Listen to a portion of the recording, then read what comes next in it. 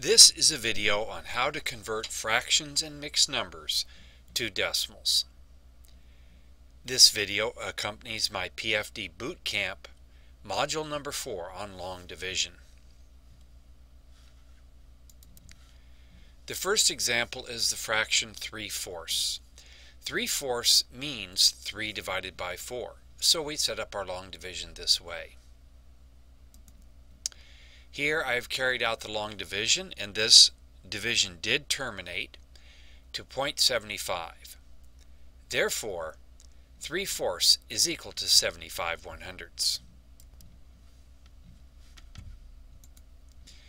In the next example, we have an improper fraction, 15/11.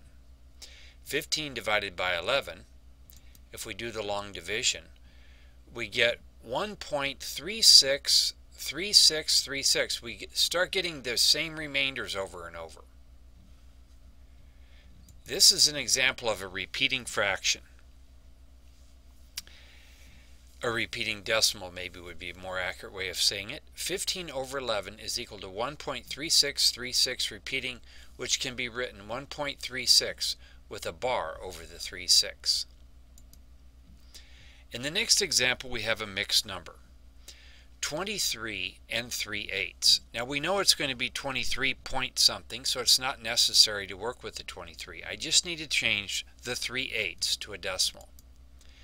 3/8 changed into a decimal is 0.375 or 375 thousandths. Therefore, 23 and 3/8 is equal to 23 and 375 thousandths. Have a great day.